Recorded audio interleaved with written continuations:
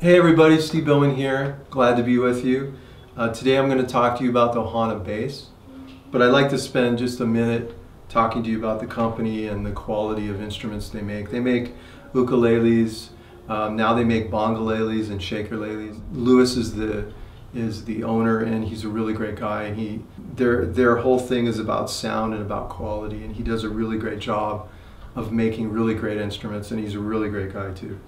I have 3 examples here of the basses. This is my personal bass. It is a fretted bass, and it has steel strings, which I really like. This particular one I have round wounds on. Over here are 2 examples of the fretless basses.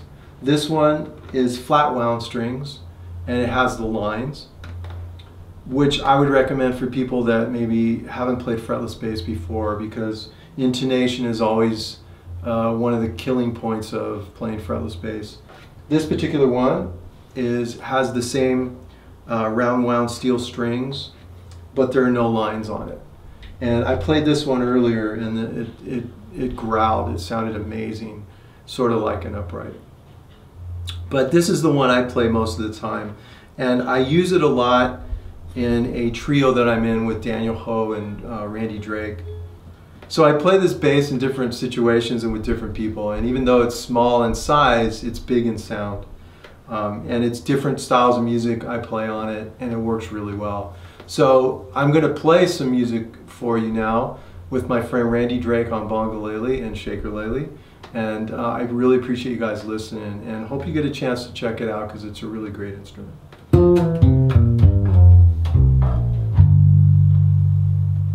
All right, here we go. So I'm going to use the Ohana Bass in a Latin style. Let's see what happens. Here we go.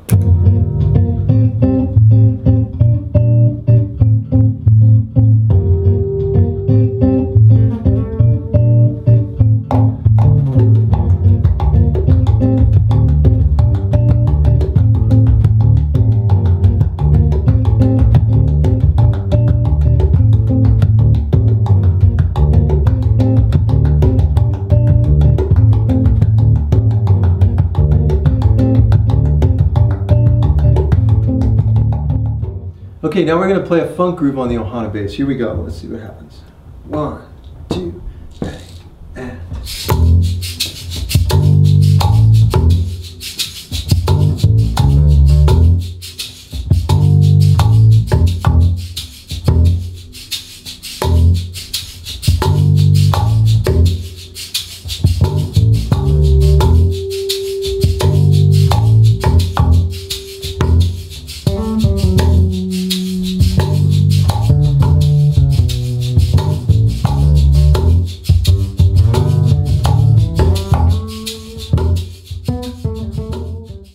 Alright, so now I'm going to play a jazz melody on the Ohana Bass, a tune probably you'll recognize. Here we go.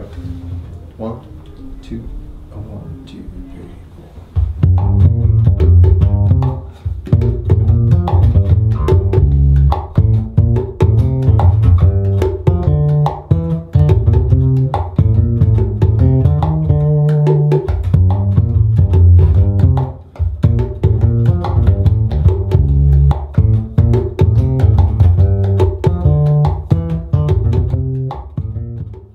So here's a fusion-esque version of a cha-cha that Randy and I came up with. Let's try it. 1, 2, 1, 2, 3.